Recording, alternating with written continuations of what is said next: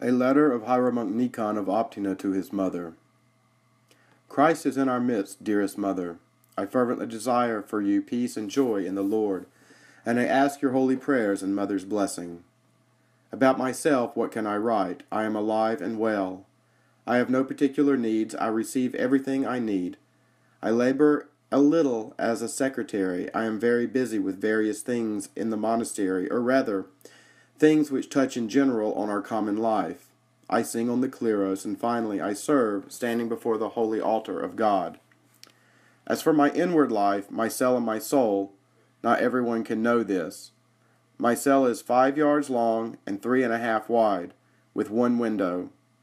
This cell is dearer to me than any sumptuous house or halls.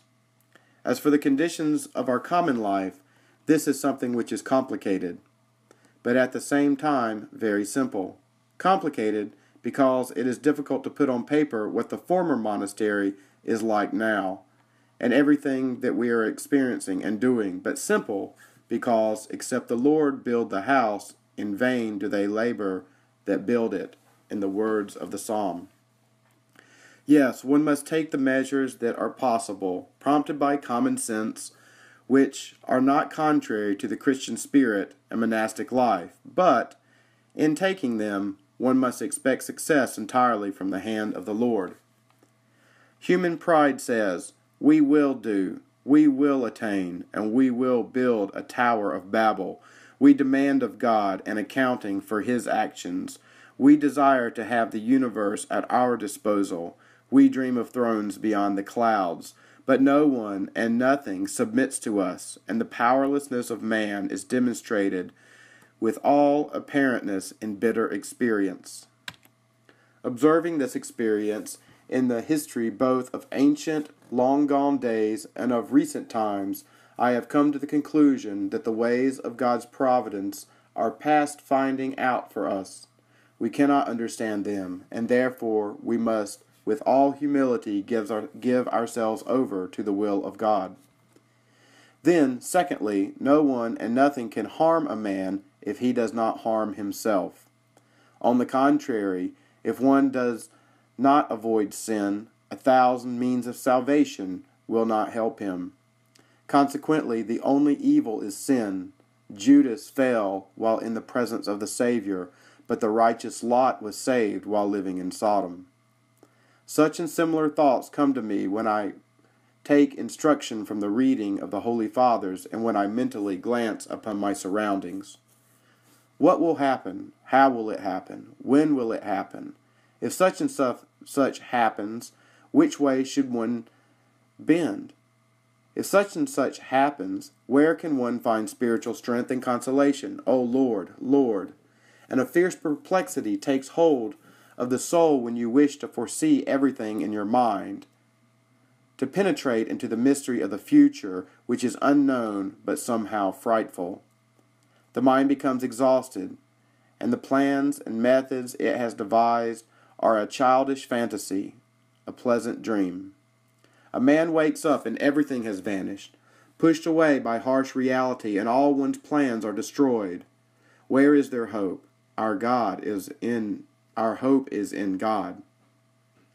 The Lord is my hope and my refuge. By giving over myself and everything to the will of God will be done in me, and it is always good and perfect. If I am God's, then the Lord will defend and console me. If for my benefit some temptation is sent to me, blessed be the Lord, who has arranged my salvation. Even in the midst of sorrows, the Lord is mighty to give great and most glorious consolation. Thus do I think, thus do I feel, thus do I observe and believe. From this, do not think that I have experienced many sorrows and trials. No, it seems to me that I have not really seen any sorrows yet. If I have gone through things which, at a superficial glance, seem to be something sorrowful, they have not yet caused me any great pain of heart, have not caused any sorrow, and therefore I would not call them sorrows. But I do not close my eyes to what is happening and to the future, so as to prepare my soul for redemption, so that I might say in the words of the psalm, I prepare myself and was not disturbed. I have told you that we had an investigation. They reviewed the business of our association. This investigation is not yet finished, and there has been no trial. When the trial will be and how it will end, God knows. But beyond any doubt, without the will of God, nothing can happen either to me in particular or to us all in general, and therefore I am calm. And when one's soul is calm, what more can one seek? Now I have come from the all-night vigil, and am finishing this letter, which I began before the vigil. O Lord, what happiness, what marvelous words are proclaimed to us in church!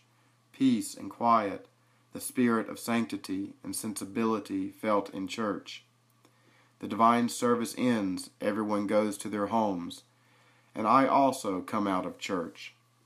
A wondrous night, a light frost, the moon with its silvery rays drenches our quiet little corner. I go to the graves of the reposed elders, bow down to them, ask their help in prayer, and for them I ask the Lord eternal blessedness in heaven. These graves say much to our mind and heart. From these cold inscriptions there is a breath of warmth. Before the mental gaze of my mind, there stand the wondrous image of reposed giants of the Spirit. During these days I have remembered Father Barsanuphius many times. I have remembered his words, the instruction which he gave me once, and perhaps more than once. He told me, the apostle exhorts, examine yourselves whether ye be in the faith. And he continued, look at what the same apostle says. I have finished my course. I have kept the faith. Henceforth there is laid up for me a crown. Yes, it is a great thing to keep, to preserve the faith. Therefore I also tell you, examine yourselves whether you are in the faith. If you keep the faith, you can have a good hope over your lot. When the reposed elder told me all this, and he spoke well, with enthusiasm, as far as I recall, it was in the evening, by the quiet light of an icon lamp, in his dear, cozy elder's cell. I felt that he was saying something wondrous, exalted, spiritual. My mind and heart seized on his words with eagerness. I had heard this utterance of the apostle before, but it had not produced in me such a response, such an impression. It seemed to me that keeping the faith was something special. I believe in the Orthodox way. I have no doubt at all regarding faith, but here I felt that in this utterance there was something great, that indeed it is great, in spite of all temptations, all the experiences of life, all the offending things, to keep in one's heart the fire of holy faith unquenched, and unquenched even until death. For it is said, I have finished my course, that is, the whole of earthly life has already been lived, finished. The path which one had to travel has already been traveled. I am already at the boundary of earthly life. Beyond the grave another life already begins, the life which has been prepared for me by my faith which I have kept. I have finished my course, I have kept the faith.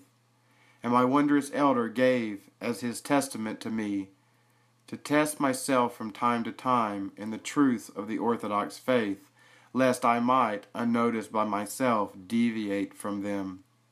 He advised me, among other things, to read the Orthodox Catechism of Metropolitan Philaret, and to become acquainted with the Confession of the Orthodox faith of the Eastern Patriarchs.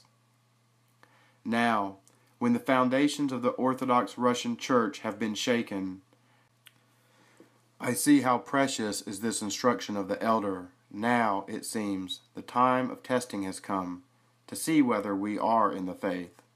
Now one must also know that the faith can be kept by one who believes warmly and sincerely, to whom God is dearer than everything.